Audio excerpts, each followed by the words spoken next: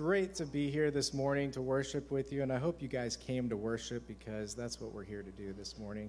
The first song we're going to sing this morning, it says, worthy of every song we could ever sing, worthy of all the praise we could stand together and just sing these songs out to God.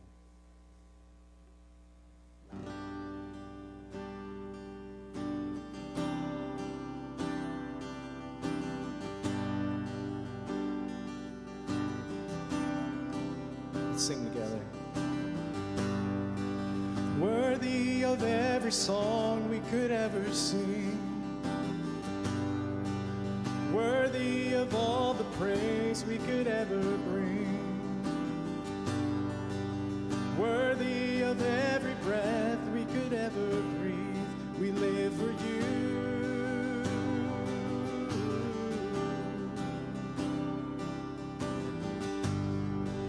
Jesus, the name above every other name.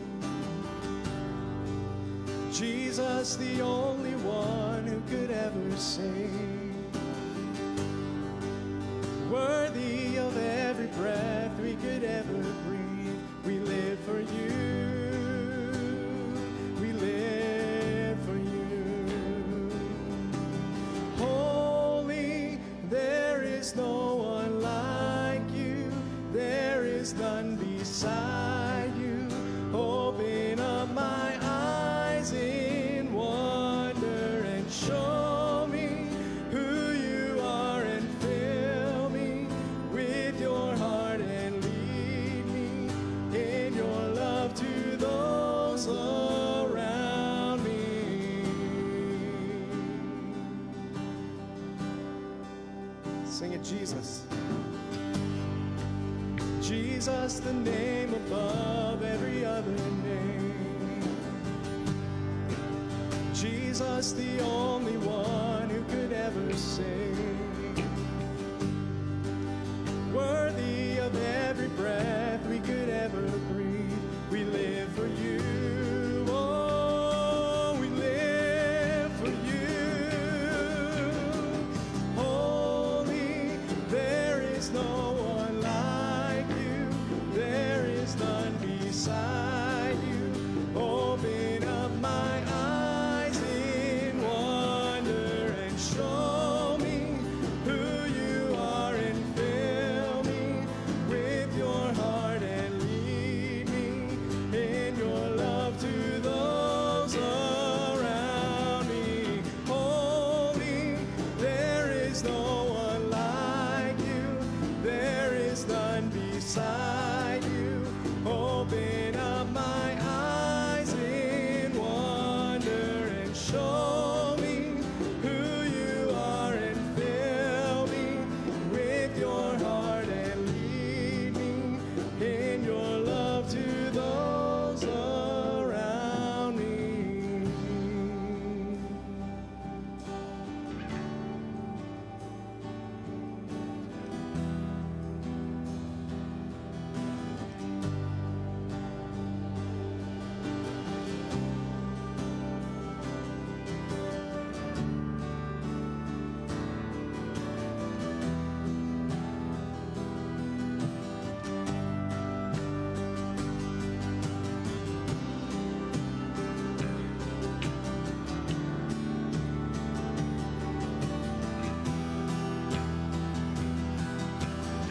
Let's sing this out together. I will build my life, and I will build my life upon your love. It is a firm foundation, and I will put my trust in you alone, and I will not be shaken, and I will build my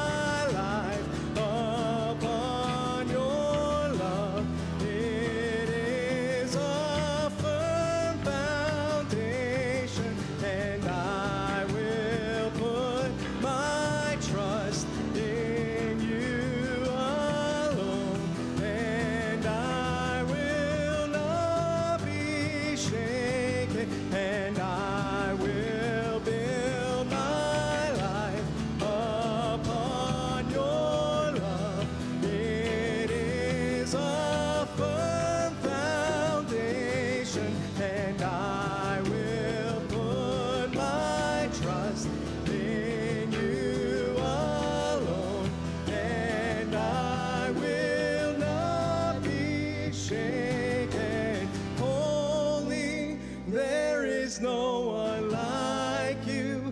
There is none beside you.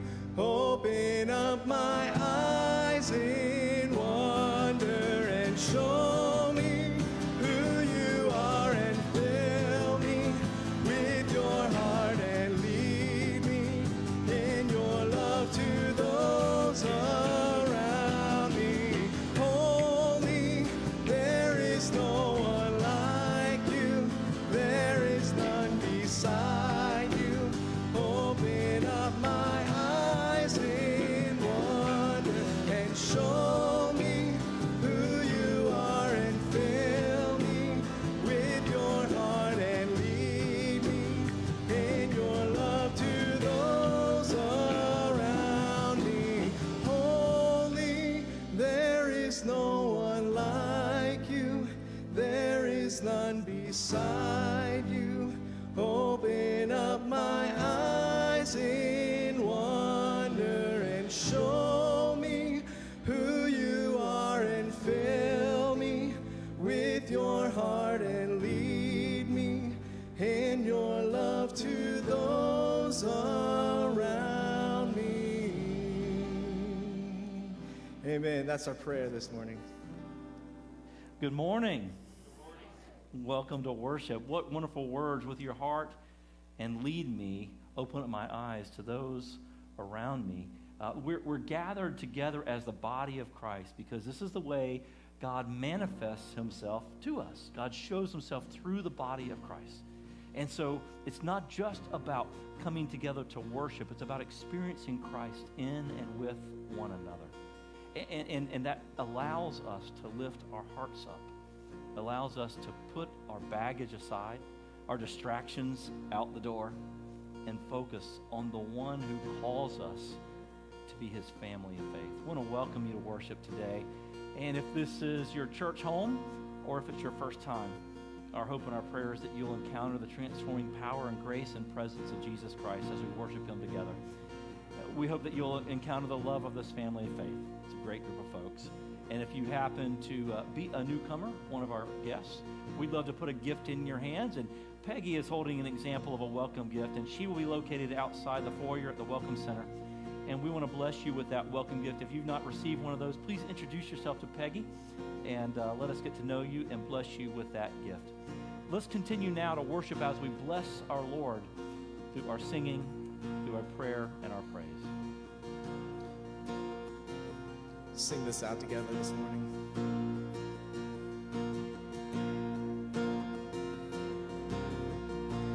There's a power that's made perfect in my weakness, fills me up with a strength that is fearless.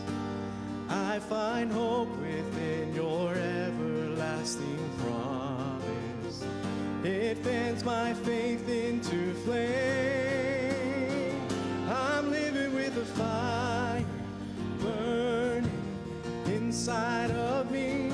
I'm living for the sake of Jesus eternally. With all that I am, Lord, I give you my heart. So let the flame shine brighter. Let your praise sing louder.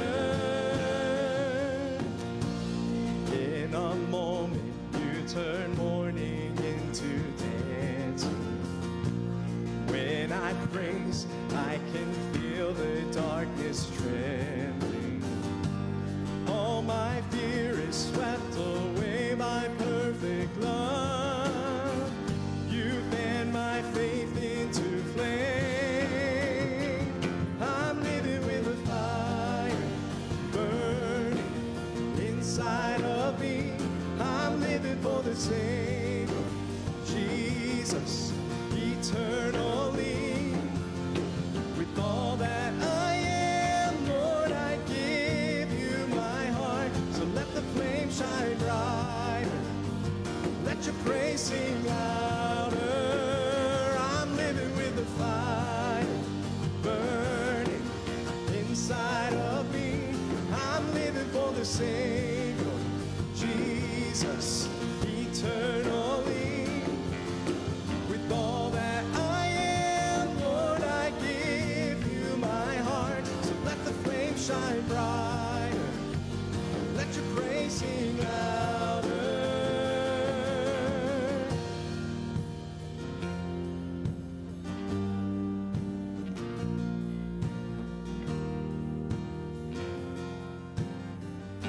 Make this be your prayer this morning and your truth. No darkness can stand against this brighter glory. His promise is sure. Jesus decides my story. No darkness can stand against this brighter glory. No promise is sure. Jesus decides my story. No darkness can stand against this brighter glory. His promise is sure. Jesus decides my story. No darkness can stand against this brighter glory. His promise is sure. Jesus decides my story. Oh, I'm living with the fire burning inside of me. I'm living for the Savior, Jesus, eternally. With all that I am, Lord, I give you my heart. So let the flame shine brighter. Let your praise sing louder. I'm living with the fire burning inside of me. I'm living for the Savior, Jesus, eternally. With all that I am, Lord, I give you my heart. So let the flame shine brighter. Let your praise sing louder. Let the flame shine brighter. Let your praise sing louder. Let your flame shine brighter. Let your praise sing louder.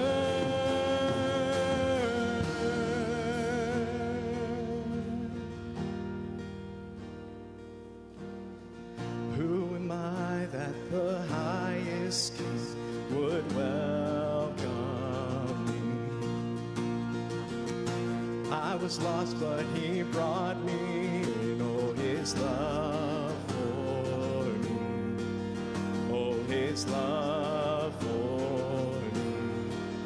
Who the Son sets free, oh, is free indeed. I'm a child of God, and yes, I am.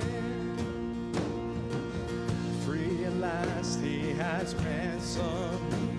His grace runs deep.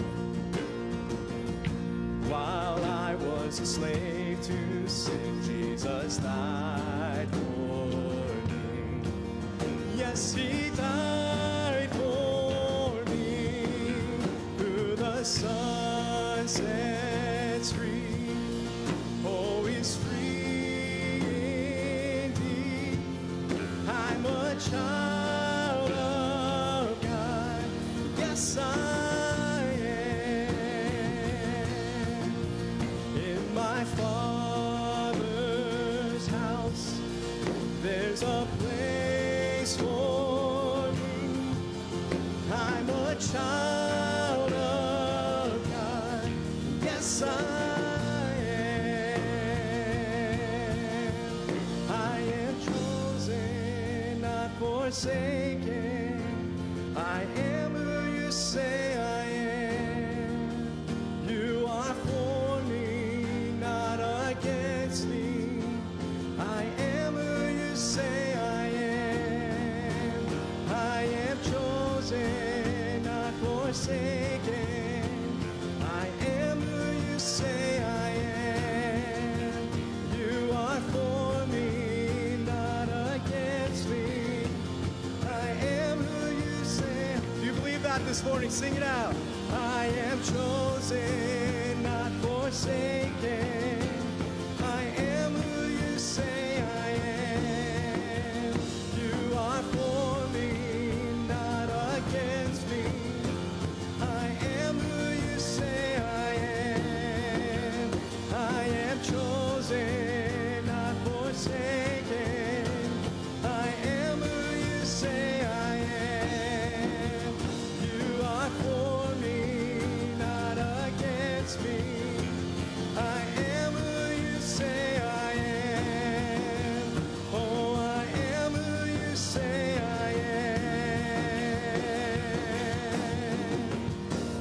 the Son sets free, oh, is free indeed. I'm a child of God, yes I am. In my Father's house, there's a place for me. I'm a child of God, yes I am. Who the Son sets free, oh, is free indeed. I'm a child of God, yes I am.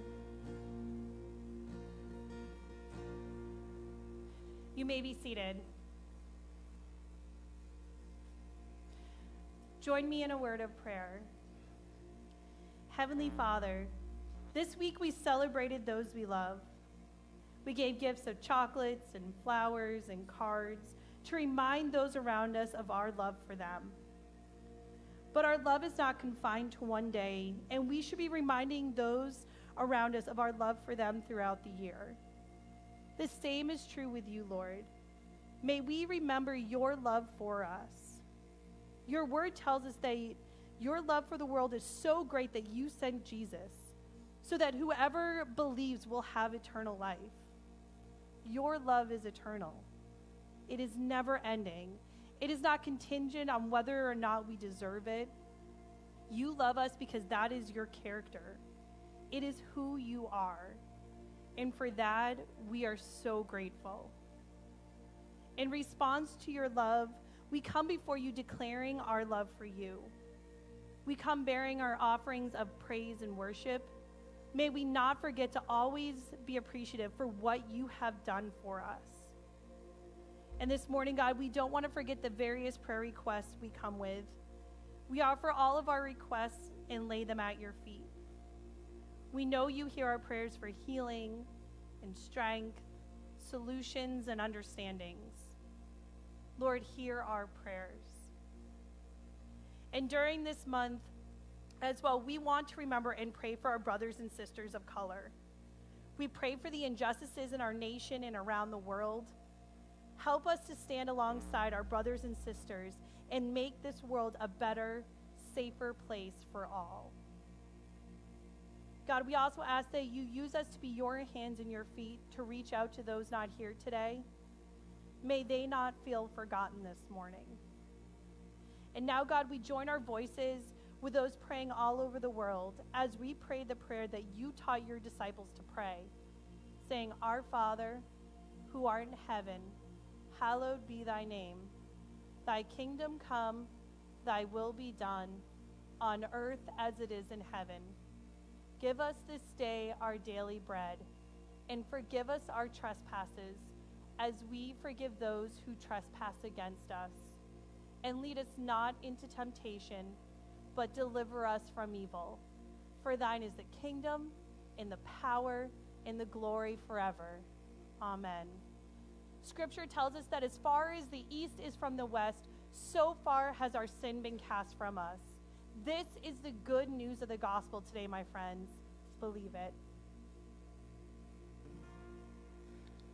I hope you guys had a great Valentine's weekend, and maybe you're still celebrating. Maybe you haven't yet. Maybe you're not going to celebrate, but that's okay. I'm looking at this next song. Is How Great Is Your Love? And we just talked about love a little bit here. And next door, our children right now are going through a series called Love, and they're talking about how Jesus loves them and how they encounter Jesus every day. And it's the same with us, no matter where we're at in life, what we're going through, or if we don't feel like anyone loves us, you're wrong.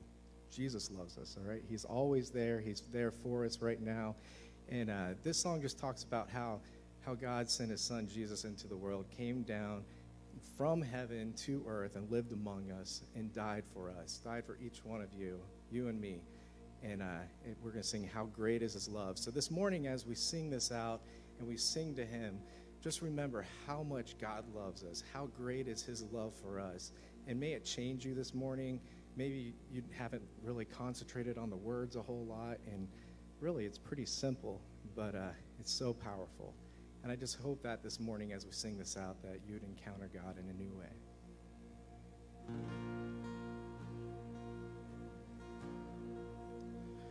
From the darkness I called your name. Into darkness your mercy came. You called me out, lifted me up. How great is your love. You bore my weakness, you took my shame, buried my burdens in fields of grace. You called me out, lifted me up.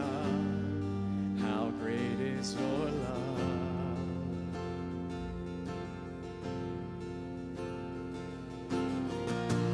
From the heights of heaven, you stepped down to earth. Innocent perfection, gave your life for us, and we are amazed. Yes, we stand in awe, for we have been changed by the power of the cross. How great, how great, how great is your love. How great, how great, how great is your love. How great, how great, how great is your love for us. Let's stand together as we sing. In your kindness, you lead me home. In your presence, where I belong, you called me out, lifted me up. How great is your love.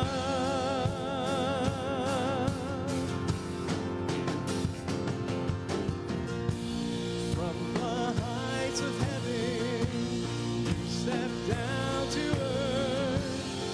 Innocent perfection, gave your life for us, and we are amazed. Yes, we stand in awe, for we have been changed by the power of the cross. How great, how great, how great is your love. How great, how great, how great is your love. How great, how great, how great is your love for us.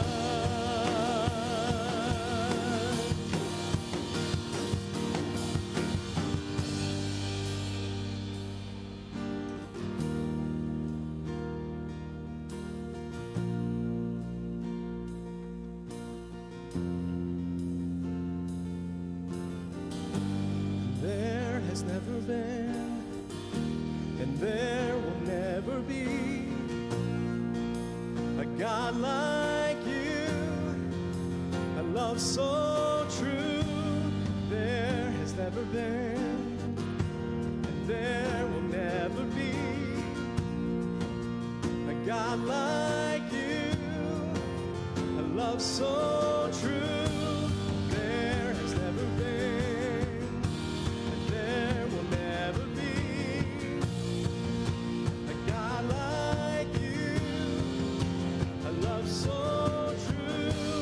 There has never been, and there will never be, a God like you, a love so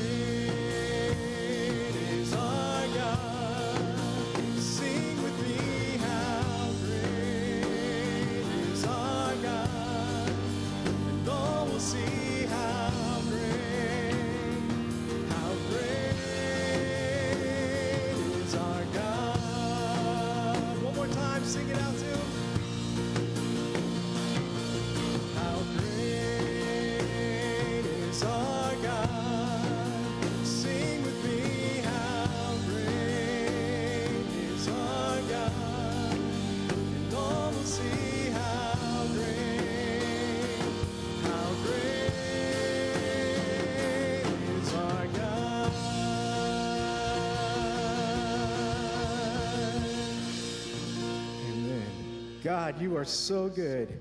You are so powerful. You are so great. You are so mighty. And most of all, you love us.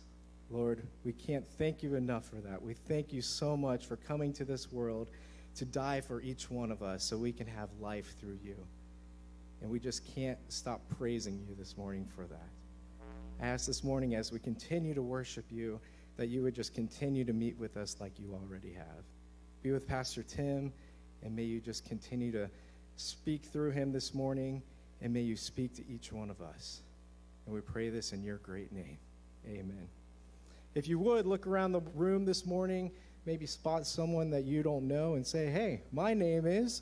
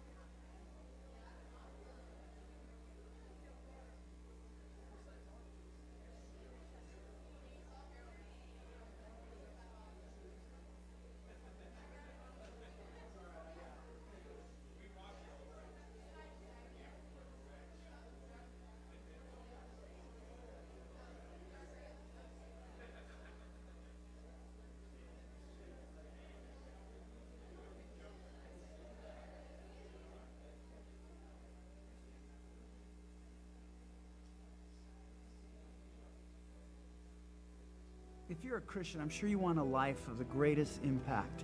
I know I do. But I had to learn that to have that kind of life, it was necessary to learn to play spiritual defense along with spiritual offense. You may not realize it, but I bet that you or someone you know has a toxic person in their life, keeping you from the joy and the peace, but also the spiritual ministry that God wants you to do. When I found myself running up against the wall time and time again, a wise and loving friend of mine pointed out to me how often in the book of Luke, Jesus was willing to walk away from those toxic people or let others walk away from him when the situation was unproductive. One of the reasons we need to learn how to play spiritual defense is to avoid one of Satan's most clever traps against the work of God's church. If you're a believer, you can't stop caring. The Holy Spirit within you compels you to love and to want to reach as many people as possible. Satan knows this. So what he decides to do is to take that love that God gives to us, we could call it that pure water of God flowing through us to nurture and to meet the thirst of so many others. And instead of that water going out into fields to fertilize them and create an abundant harvest, he wants to get us to pour that loving water straight down the gutter into the lives of toxic people who not only will never be changed, they'll resent us for even offering it. And when to walk away, we're going to talk about how we know we're in a toxic situation. What are the markers of a toxic personality? How do we respond, whether we're at work, whether we're at church, or even more at home? Why it's important to be honest about the toxicity we're facing, and how we can understand from the life of Jesus when exactly to walk away.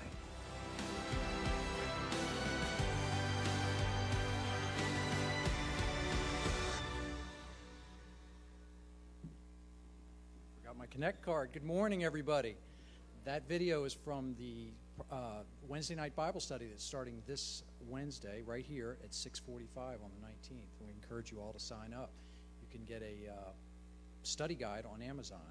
And I imagine since everybody has their phone on and it's listening, they now know that we need like 35 of them, and they'll be here tomorrow. So here's the Connect card. Don't forget about this. If you're new, I encourage you to fill one out.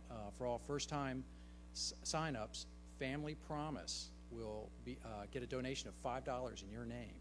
So it's important that you sign these up. If you have any interest in participating in the production or anything like that, put that information on here as well. The church is 100% independent financially. Everybody is, all our tithes, your tithes and offering are what support our ministries here. And there's 4 ways to give. 4, not 4. You can donate at the back of the chapel in the offering box. You can donate through your online banking system. You can do it through one of the phone apps, and you can also do it through the SEC website. You go to stuartcongregationalchurch.com and you can donate there.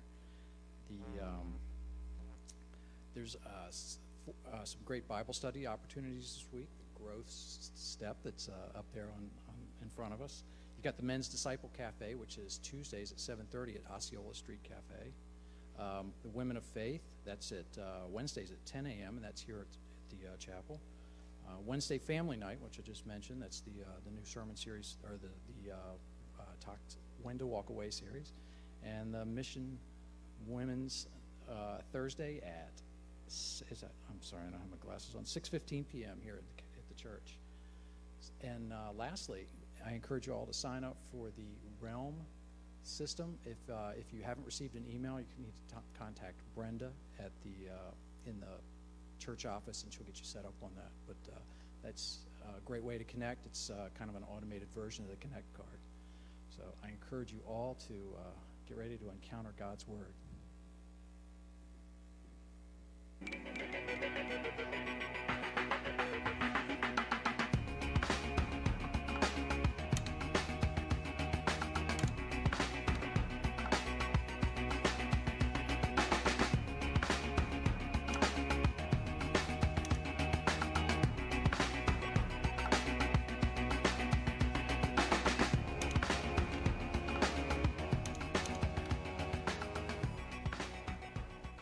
Well, good morning again. It is a joy to move through this series. We're in our 4th week, and next week will be the last of the series. As we bring it all to a close and kind of capture everything we've been saying, it is our 2020 Vision series, and today we'll talk about a vision to live and what that's all about. But let's sort of collect our hearts together for a moment of prayer before we do that. Let's pray together. Come, Holy Spirit, come. Come like fire and burn. Come like wind and cleanse. Come like light and reveal. Convict, convert, consecrate until we are wholly yours. We pray this in Jesus' name. Amen. We heard Chuck refer to the steps in front of you. This has been our sermon prop, our object lesson for the last several weeks. 3 steps. It's a simple illustration of what we call 3 steps to spiritual maturity. That's right. We're trying to make it as simple as possible. That's simply 3 steps. Simple, but not necessarily easy. Simple, but all-encompassing, comprehensive of your whole life. This is about regular worship, step 1. Regular growth. So regular worship in the body of Christ, not just in your own devotions. Regular growth in a group, not just your own quiet time. And regular service using your spiritual gifts to build up the body of Christ and to reach the world in His name. Those are the 3 steps to spiritual maturity. And last week we talked about how a life of generosity is a result of living this out.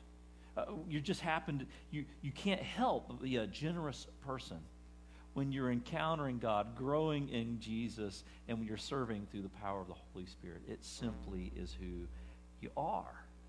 And today we're going to talk about how a vision to live is really what captures all of this. It's about authentic and meaningful relationships in the body of Christ. It's not just steps. Relationships are what it's all about. And this is so very important. And I'm going to ask you a question that I know some of you can relate to and why it's so important. Do you know that you can be in a room like this with a group of people, you can be in a crowd and still feel alone? You can still feel alone in a crowd of people. There's an example of this. It was a monastery. They live in community in a monastery, a group of monks who were together, and they had to take a vow of silence. A vow of silence.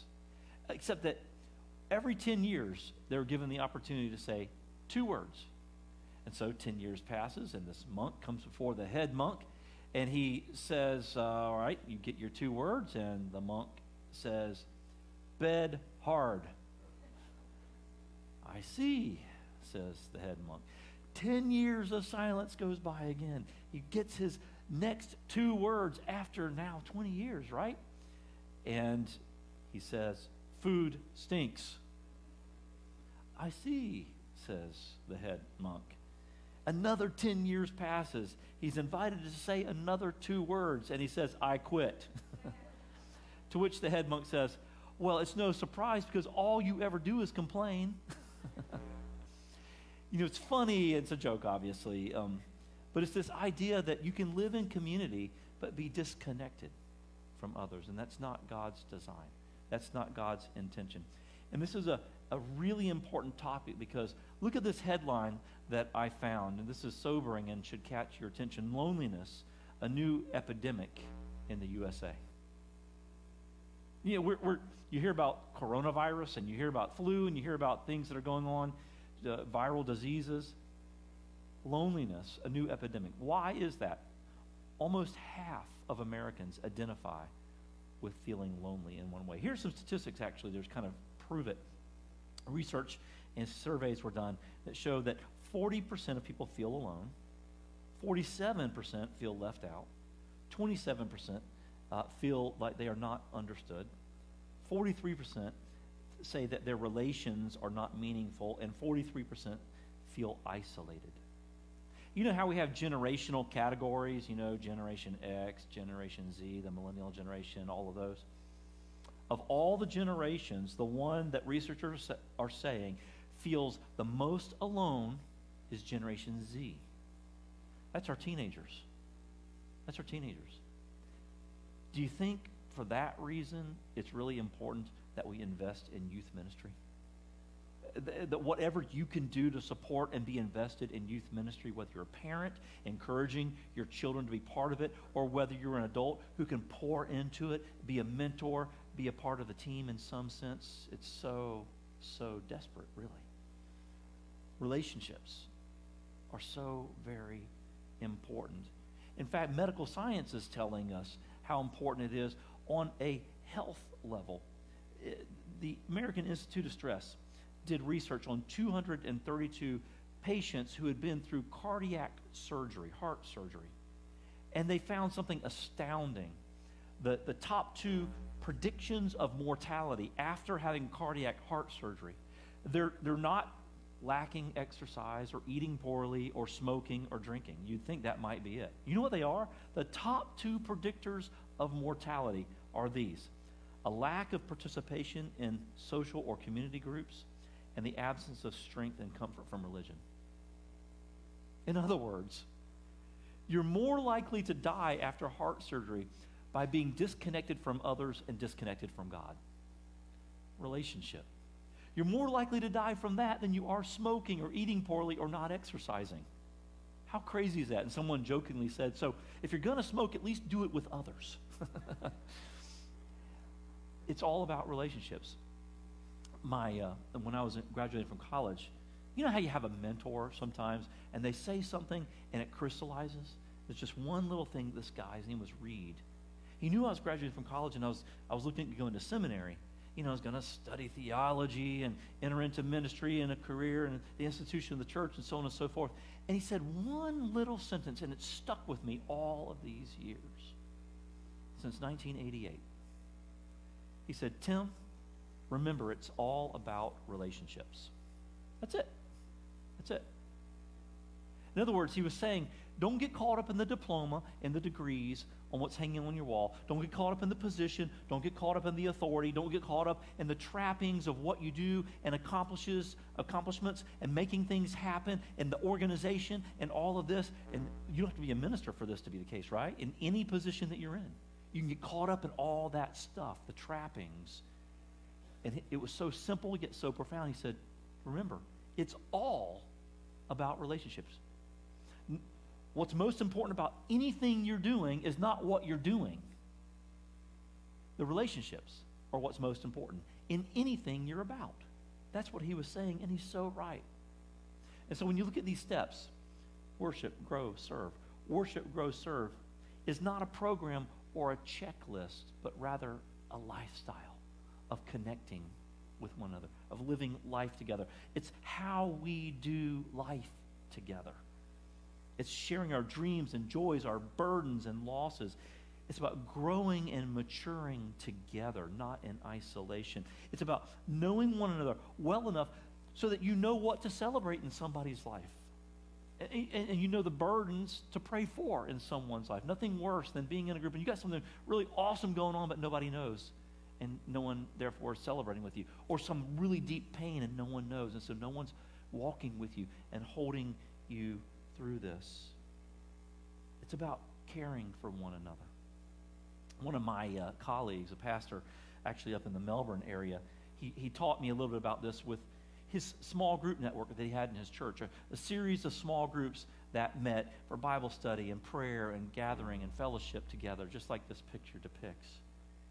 And he said, the amazing thing about our small groups is that they're building relationships in such a way. They're caring for one another and praying for one another. And whenever one of them goes into the hospital or has a deep need like that, they will beat me every time to the hospital to see them. And he said, that's the way it should be in the church. Think of it this way. Do you just want someone who's a professional, who's paid to care for you doing so? Or do you want it to be natural, organic, authentic? People who've been walking with you, celebrating with you, praying for you, caring for you all along the way to simply be there because that's what friends do. You see, that's God's design for us. That's what it's meant to be. We should not ever isolate ourselves away from that, and that is the tendency, especially in the American church. I had a very interesting conversation a couple of weeks ago with the adult son and daughter-in-law of some of our church members. Their names are Robert and Agnes Hooker.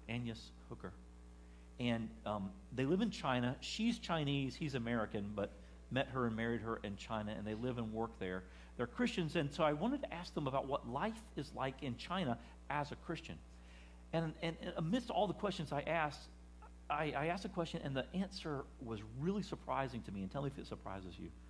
I said, what's the majority religion in China? And I thought they'd come back with Buddhism or Taoism or something like that. Do you know what Robert told me the majority religion is in China? You'll never guess. He said it's self-serving pragmatism. Isn't that interesting? Self-serving pragmatism. What's pragmatic? That serves yourself. That's what it's all about.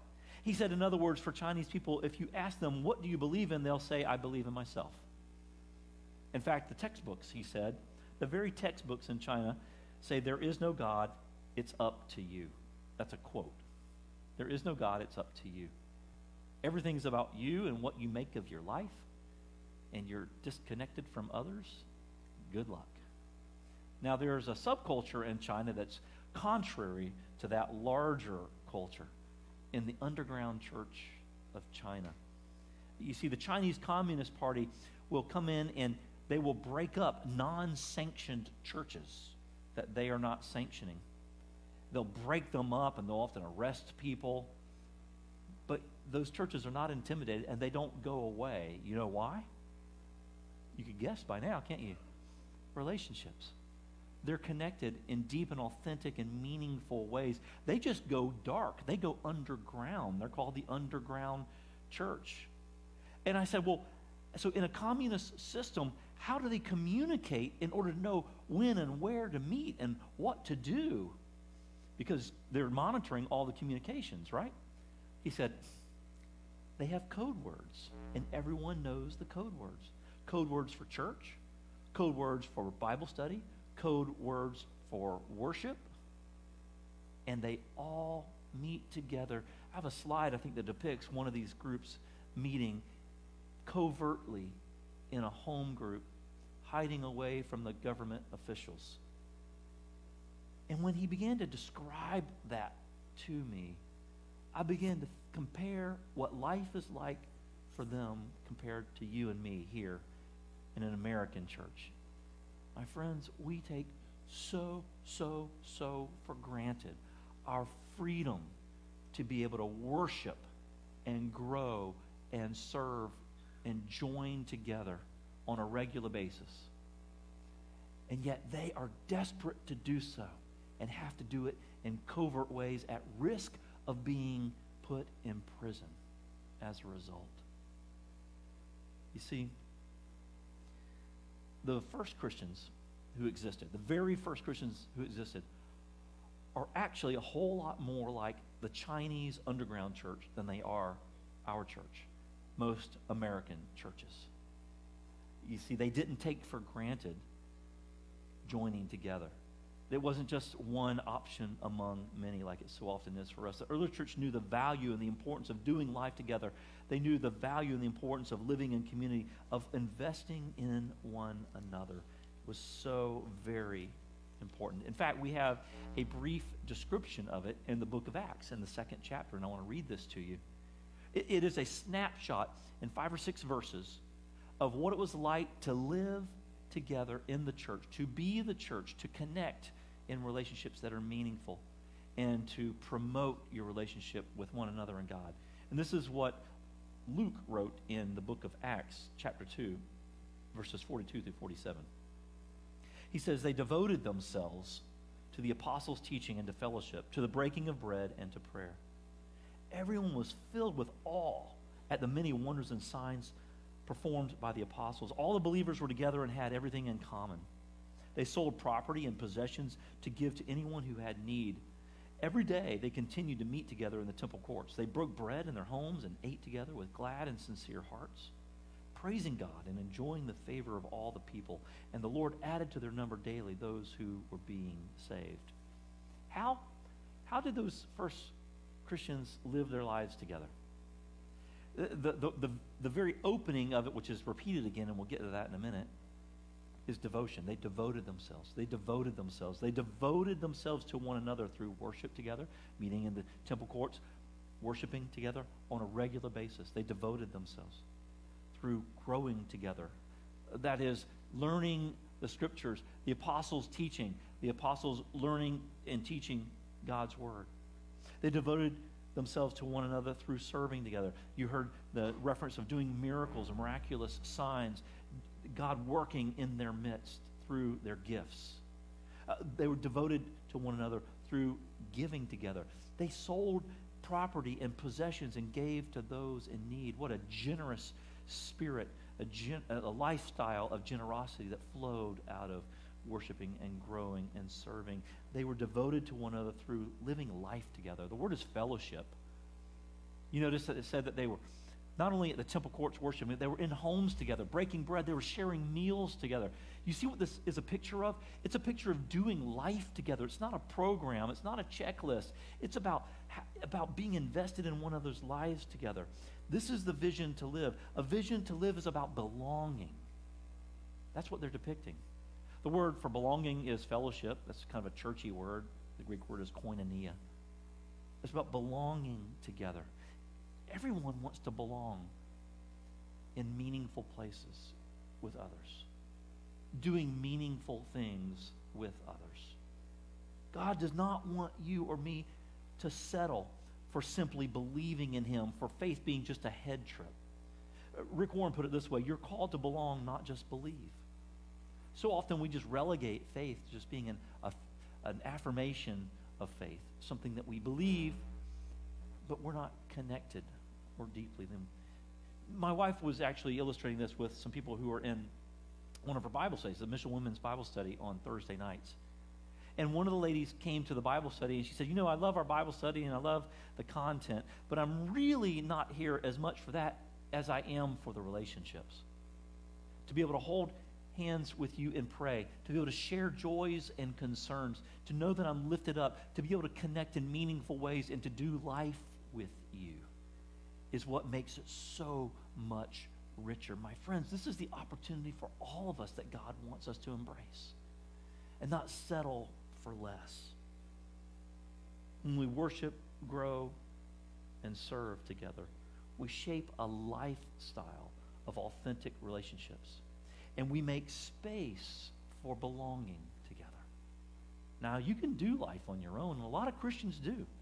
Just kind of plod through on their own. But that's not why God created you and me. That's clear in Scripture. Listen, you and I were created and redeemed by Jesus to be family, to be the family of God, for relationships with others and God. Remember my friend who said to me, Tim, remember, it's all about relationships. Horizontal with one another, vertical with God. They go together. You don't even have to be religious or read the Bible to get this, do you? A lady is at the post office to buy stamps, of all things. We all go to the post office and buy stamps, right? She's standing in the line for the counter, and the person behind her hears that she's buying stamps, and this person says, you know, you can go outside to the foyer, to the lobby, and there's a machine where you can get as many stamps as you want, not stand in line, it's quick, and you're out of here. And she said, yeah, I know that, but that machine in the lobby, it can't ask me how I'm doing with my arthritis. See, we have this innate desire to connect with our hurts and our joys with other people. There are no substitutes for that. Even a 3-year-old girl knows this. Little Lori was a 3-year-old, and her daddy and she were talking, and he said, okay, it's bedtime. You need to go, take your clothes off and put your pajamas on. And she said, well, Dad, I need you to help me. And he said, well, you don't need my help. You know how to do this. And this is what she said to him. Daddy, sometimes people need people anyway, even though they know how to do things by themselves. Isn't that cute? Sometimes, even though we're able to get stamps out of a machine, even though we're able to do things for ourselves, guess what? We need people anyway. We need one another. And that's why that phrase, one another, is one of the most popular phrases in the New Testament. In fact, it's used 100 times. The Greek word is alelon. And Paul uses it in his letters to the churches 60% of the time. We are meant for one another. This is not a solo Lone Ranger enterprise. And so the way that this phrase, one another, is used for Christians can be broken down into 3 various uses. And here they are. Either unity, love, or humility. 1/3 of these one another texts emphasize the unity of the body of Christ so that we're not divided or divisive with one another. Let me give you some examples of various scriptures that represent the unity side of one another. Be at peace with one another. Don't grumble among one another. Be of the same mind with one another. Accept one another. Wait for one another before beginning the Eucharist. Don't bite, devour, and consume one another. Don't boastfully challenge or envy one another. Gently, patiently tolerate one another. Be kind, tenderhearted, and forgiving to one another. Bear with and forgive one another. Seek good for one another and don't repay evil for evil. Don't complain against one another. Confess sins to one another. All of these are meant to be ways for us to unify, to be one together. But then there's the expression of love. And it's very clear and very simple the way it's often expressed. For instance, love one another. There are about 8 different passages that say that. Through love, serve one another. Tolerate one another in love. Greet one another with a kiss of love. You've got to be a little careful with that one. Be devoted to one another in love. So unity and love, and then humility. This idea, 15% of these one another texts stress humility and deference in relationships. Here are some sample verses. Give preference to one another in honor. Regard one another as more important than yourselves. Serve one another. Wash one another's feet. Don't be haughty. Be of the same mind. Be subject to one another. Clothe yourselves in humility toward one another. This one anothering, as it's called, is the essence of building relationships. You can't one another by yourself, can you? You can't remove yourself and make faith a solo enterprise, a solo project, and one another. But like so many things that we encounter that are good in life, we have to look at roadblocks and hurdles, don't we? If you're on a diet or if you're trying to exercise more, you got to look at the habits that keep you from doing that, right? And so I've identified at least 3 different roadblocks to the one anothering and to belonging. And here they are.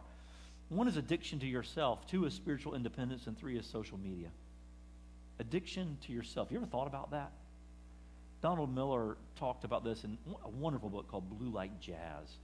And in his book, Blue Like Jazz, he talks about living in community for the first time. And this is what he said about it, his experience. He said, living in community made me realize one of my faults.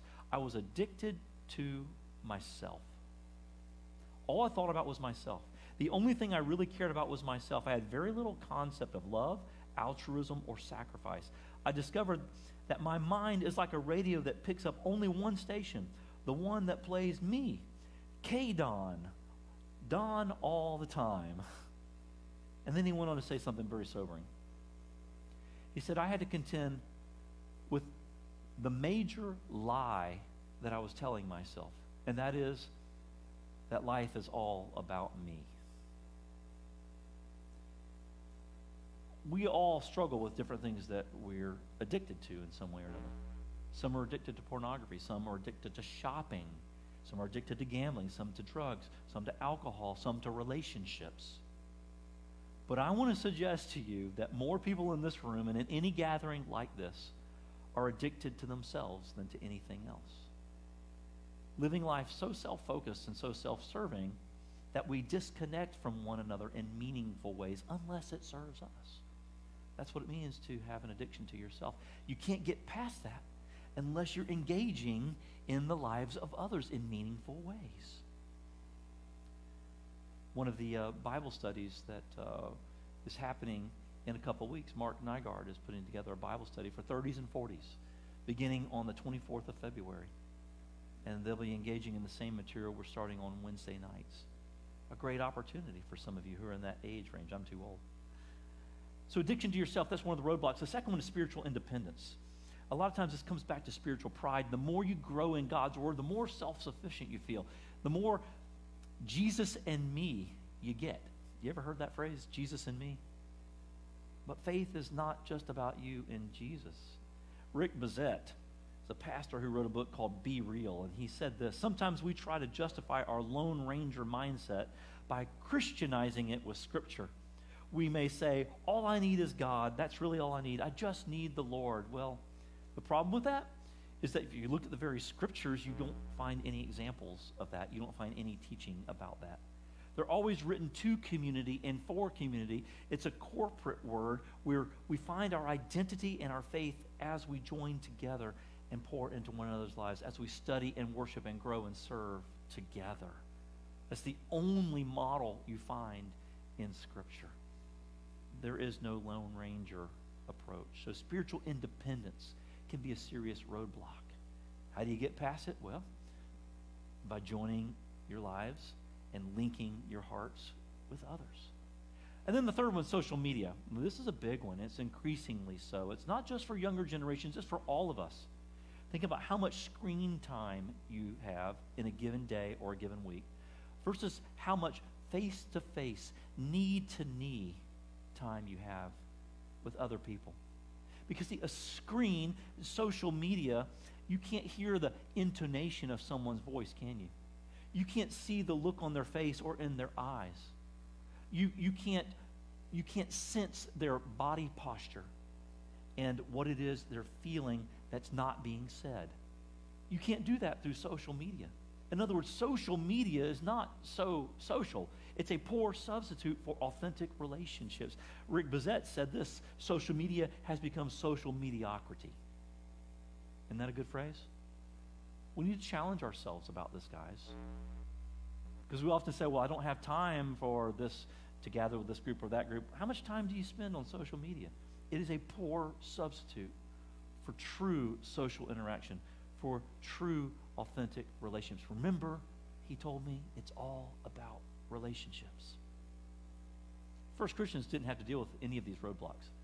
Addiction to themselves, that was not an issue. Spiritual independence, well, that was certainly not an issue. It was like the Chinese churches. Their lives depended on being bound together. And they didn't have social media to worry about. Let me depict this one more time in verse 46 in Acts chapter 2. I want to highlight this. I'm just going to read the first half of this verse. And this is what Luke records in verse 46. Every day they continued to meet together in the temple courts. I want to stop there. Every day they continued to meet together. That phrase, continued to meet together, is two Greek words. I'm going to teach you a little New Testament Greek. Two Greek words for continued to meet together. And here are the Greek words. Proskarterontes and homothumadon. Proskarterontes, it really means devoting themselves.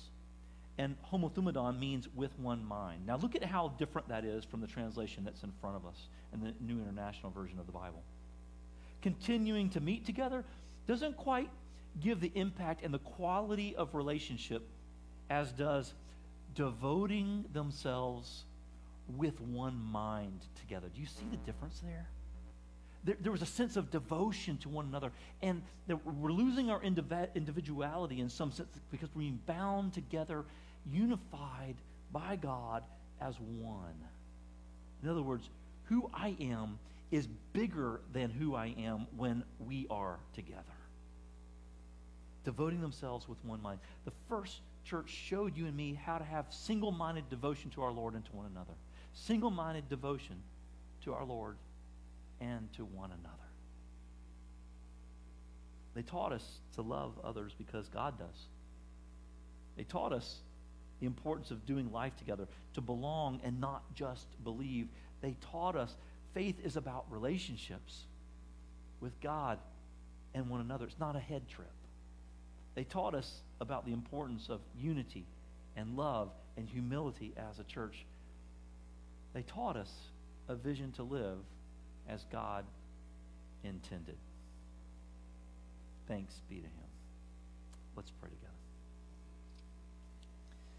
Lord Jesus, we are so thankful that you gave us the church. And not just this church, but churches that go back to the very beginning of the first century. And churches like those in China that are so much like them, that remind us of how desperately we need one another,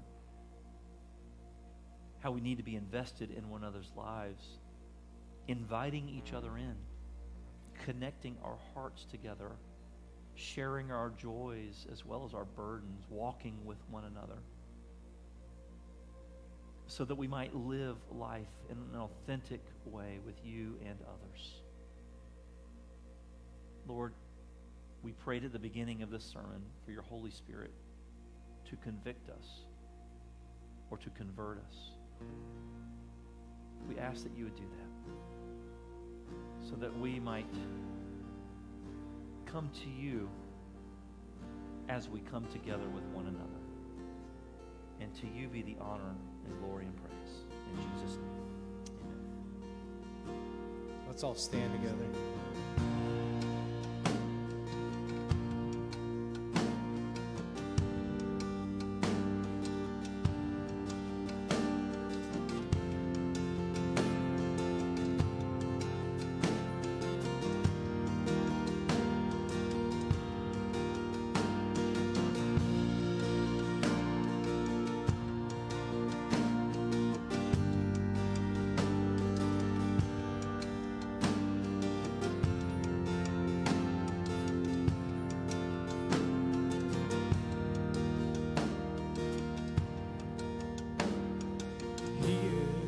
Jealous for me.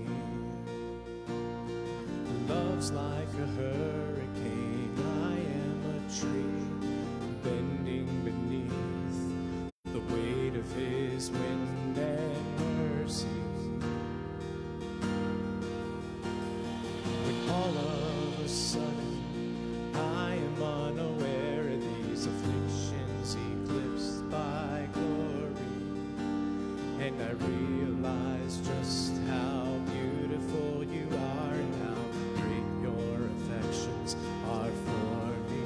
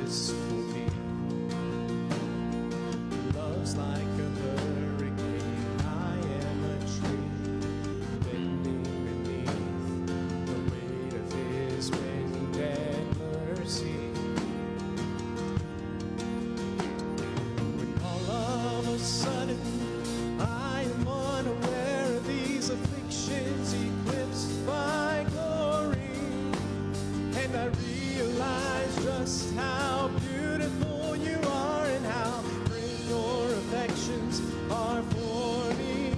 Yeah, he loves us. Oh, how he loves us. Oh, how he loves us. Oh, how he loves. Yeah, he loves us.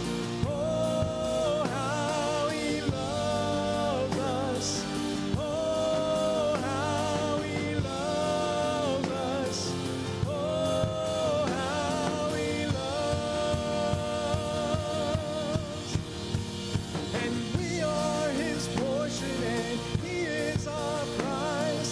Drawn to redemption by the grace in his eyes. If his grace is an ocean, we're all sinking.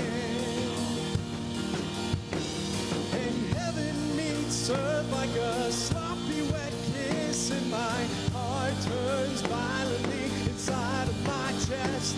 I don't have the time to maintain these regrets when I think about the way that he loves us. Oh, how he loves us.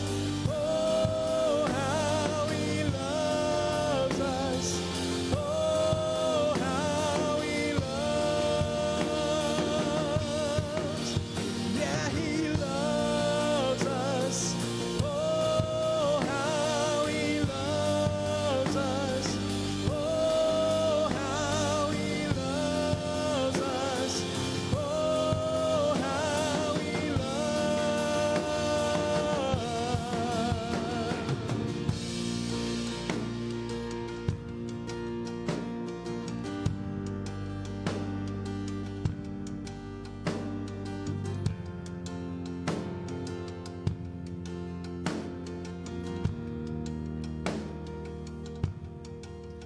Yeah, he loves us. Oh, how he loves us. Oh, how he loves us. Oh, how he loves. Yeah, he loves us. Oh, how he loves us. Oh, how he loves us. Oh, how he loves.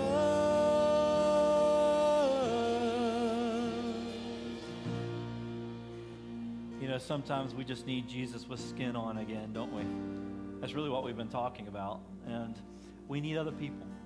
We always need other people on a regular basis. But if there's a special need going on and you need someone to walk with you and pray with you through something, maybe there's a burden you have for someone else, whatever it might be, we invite you to meet with one of our Stephen ministers. Sandy Coy will be right over here next to the piano, and Sandy would love to pray with you and walk with you and be a sounding board for you. Don't hesitate if you feel that need, if you feel the Spirit nudging you to come forward after the service and see Sandy for a moment of prayer. And I encourage you, if you are in the 30s and 40s age range, I'm not, I'm too old. Mark is going to start this new Bible study just for you guys on Monday the 24th. Monday the 24th at 6 o'clock over in the building next door called the Next Gen Center. So mark that down and see him if you have questions about that. And so, beloved, let me charge you with the words of Scripture, and that is this. Whatever you do, whether in word or in deed, remember to do everything in the name of the Lord Jesus Christ, giving thanks to God the Father through him. And now may the Lord bless you and keep you and be gracious to you. May the light of the Lord's countenance shine upon your face and give you peace. Go now in peace in the name of God the Father, God the Son, and God the Holy Spirit, one God, now and forever. And all God's children said, Amen. Yeah, he loves